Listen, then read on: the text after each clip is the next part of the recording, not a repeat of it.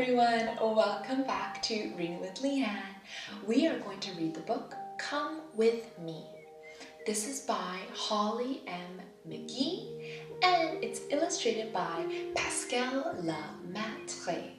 So we see on the cover of our book a girl walking a dog and there's something flying in front of the dog. A ladybug? The girl is telling us, come with me. So the story begins with the girl watching TV. You might have a television at home too, right? All over the world, the news told and retold of anger and hatred, people against people. And the little girl was frightened by everything she heard and saw and felt. She asked her papa if there was something she could do to make the world a better place, right? She sees all of this scary stuff on TV, people fighting each other, angry people. What can I do to make it better? Her papa said, come with me.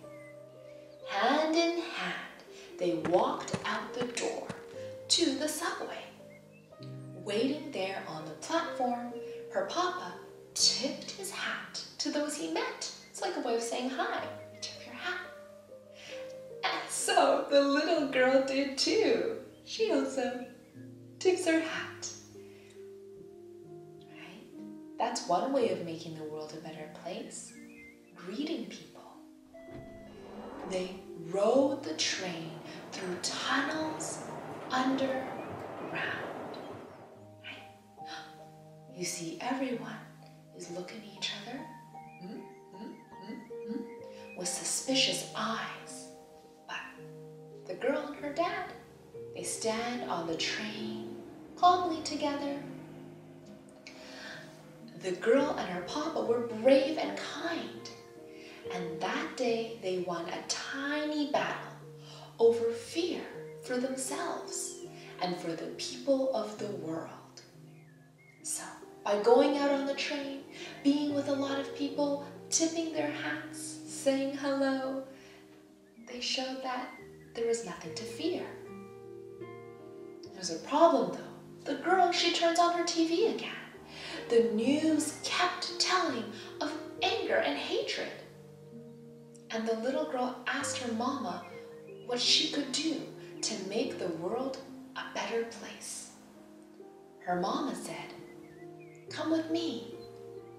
They went to their grocery to buy some things for dinner. And the mom is waving happily. Do you see a mix of people? They're shopping at a grocery store called Import, Corner of the World. So it's bringing foods from all over. And there's people from all over the world shopping over there. And they go out, they greet people, because one person doesn't represent a family, or a race, or the people of the land. So, I want us to think about this for a second. Just because you see one person do something wrong, something bad, it doesn't mean that their family is bad. It doesn't mean that their race is bad. It doesn't mean that, people where they live, everyone there is bad, right? It's just one person. The mom wants to teach her daughter that.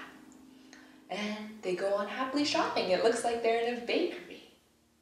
So after shopping, her mama cooked and the girl set the table piece by piece, as she'd always done. Plate in the middle, knife and spoon on the right, fork on the left, napkin on its side, water glass. Setting the table. The girl sat with her mama and her papa, and they ate together. Her dog nuzzled her under the table. She scratched his head. I want to do something of my own, she said. Can I walk the dog? Her parents looked at each other. And they looked at their child. They let her go and sent a message to the world. They would not live in fear. So even though there's a man on the TV saying that so much is going wrong, they decide, we can't shut our daughter in the house. She should be able to go for a walk with the dog. When the little girl opened the door, the boy across the hall opened his door too. They see each other. Where are you going? He asked. The little girl said, come with me, because two people together are stronger than one, right? It's safer to go out with a friend. You're much stronger and you learn more when you're in a pair. So they go out together. The girl, the boy, and the dog were happy to be out. They're walking their dog and someone is petting it. So someone else says hi to them. One step at a time, they understood what they could do to make the world a better place. They could go on. How are they making the world a better place? Well, they're carrying on their lives, being brave, gentle, strong, and kind to one another and all living things. Bravely living their day, being gentle to those around them. Being strong, right? Being strong even when maybe you're a little bit afraid, and being kind. As tiny as it was, their part mattered in the world, right? They're doing something really beautiful. They're creating sidewalk art with chalk. So their part mattered in the world, and everyone is looking in, and your part matters too. So everyone is looking at the beautiful art. More people are picking up chalk, and they're doing more beautiful things.